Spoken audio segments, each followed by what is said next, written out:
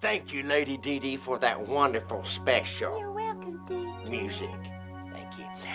Now, ladies and gentlemen, if you will turn to 1 Chronicles 11:14. Doth not even nature itself teach you it's a shame for man to have long hair? Amen. I'm telling you, it's a shame. Amen. Get your hair cut, for the kingdom of God is in your hand. This rampant rebellion crossing America today, I'm telling you, it's wrong. They're buying evil clothes. They're eating evil food. They're Amen. growing evil sideburns. And what's that evil?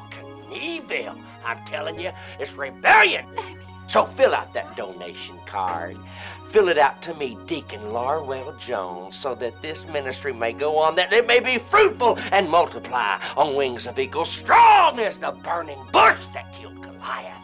And when David slew the lions with 2 smooth stones, 5 loaves, his nets were so full that Moses left the ark.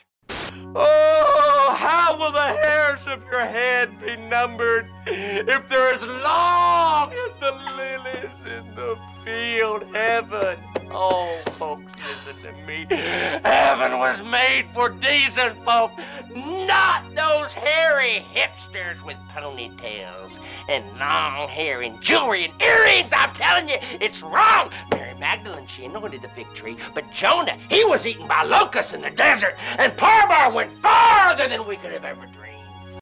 For when 2 or more pass through the eye of a needle, so shall the bonds of matrimony fall like the walls of Jericho. Preach it. What a mustard seed begets the leper, so let no man put asunder.